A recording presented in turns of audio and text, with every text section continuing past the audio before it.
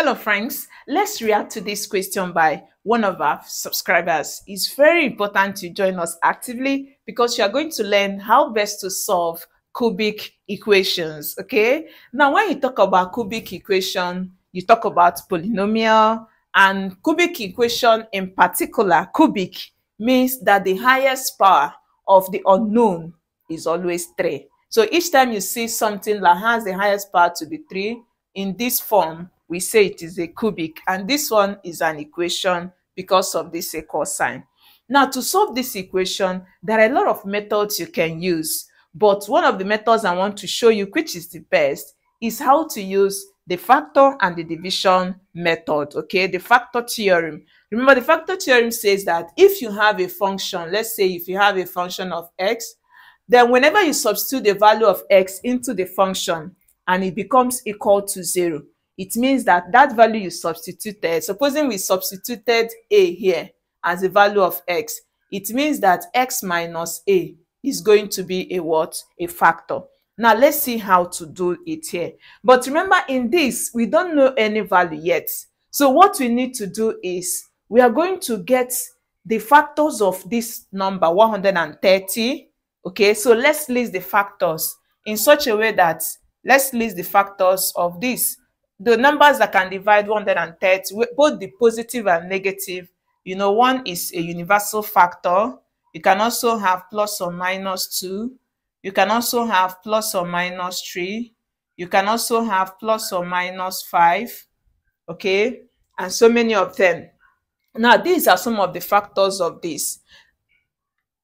If you plug in any of these factors, just like this a, into this, and it becomes equal to 0. Remember, what we want to target is not because of this 0 here, but we want to know if we plug in the value of this p, let's say we pick one of these as a value of p and plug it into this part of the equation, into the left side, and whatever we get there becomes 0, not because of this 0, we say that that value is a what? A factor. So we are going to use our trial error method, okay? Just put your xp as 1. If you put p as 1, you know, putting p as 1 here cannot make this to be equal to 0. Let's still see to that. This is 1 cube plus, you have 1. This is minus 130. So you see, 1 cube plus this is 1, okay? And 1 minus this is not closer to 0, so it's not equal to 0. If you also do same for negative, you will still notice that this is what you have, okay? And you will still notice that this is not also closer to 0. So none of this is factor for 1. So you can also do the same for 2, do same for 3, and the rest of them. Now, looking at this, let's try for when p is 5, okay? Let's check for when p is 5. For when p is 5, what do? Put the value of p here. So we're having 5 cube plus 5, then minus 130. Let's see if it will give us 0. In that case, we are going to have 5 cube is 5 times 5 times 5 to give us 125, then plus 5 minus 130. If you add this together, it gives you 130 minus 130, and that is equal to 0. So what it means is that if we have put in the value of p as 5, it means that this becomes the root, okay? So let's make it a factor. If you are making it a factor, we're going to have it that you are going to, because this is positive, take it to the left side. So we're going to have p, it will now be p minus 5, which will now become the what? The factor. And what does it mean? It means that if p minus 5 is a factor, if you use it to divide this cubic, it will not give you what? A remainder. I hope you know what we meant by factor now. So in that case, since we know this, let's use it now to divide this particular equation. Remember, what we are dividing is still the expression, okay? From there, we can now solve the equation. So let's put in. So in that case, we are going to divide, and we are using the long division method. This is what we have, okay? We are dividing with p minus 5. So what is the rule of this division? Is DMS. You divide, you multiply, you subtract. So let's go first to first, but when you are multiplying, you multiply the both, okay? use the first term in division. In multiplying, you multiply everything. So p divides p cube will give us p squared. So we have p squared. Then let's go to multiplying. P squared multiplies p is p cube. Use it to multiply -5. It gives you -5p squared. The next is to subtract, okay? You are subtracting p cube minus p cube is 0. Now, what about p square? You see, there's nothing for p square here. So what you need to do is you can adjust this so that you will now include p square, but it's going to be 0p squared, showing that the p has a coefficient of, because 0p squared simply means 0. Did you get it? It's just for us to subtract this, okay? Then add up your p and your minus 130. So let's subtract again. This minus, you now have 0 minus 5, which is 0 plus 5. So we're going to have 5p squared. Then you bring down p, okay? You bring this down. Now, we are going to repeat this again. DMS, so we have p, we divide 5p. And when it divides, it gives you 5p, okay? Multiply this, we are having 5p squared. Use this to multiply this. It gives you -25p. Then you also subtract. This minus this is 0. Then we have, this is p, which is 1p. So we have 1p minus 25p. You see, this will be positive now. So we're going to add up to give us 26p, okay? So we're having now, bring this down. So we have -130. So you repeat the cycle again. When you are done subtracting, you start again from division. So p will divide this to give us 26. Use 26 to multiply, you have 26p. Use this to multiply this, is going to give us -130.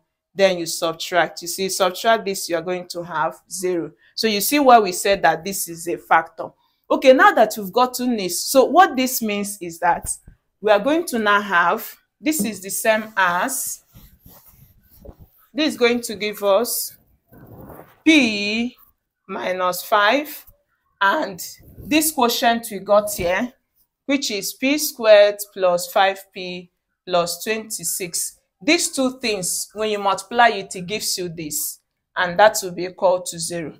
Did you see it now? So in this case now, it means that p minus 5 is equal to 0, or p squared plus 5p plus 26 is equal to 0.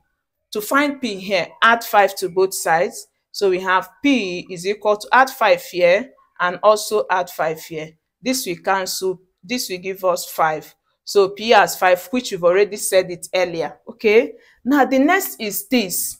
This has led you to quadratic. So you're going to solve this quadratically using any method. So we're going to use formula method, which says that p is going to be -b plus or minus square root of b squared minus 4ac all over 2a.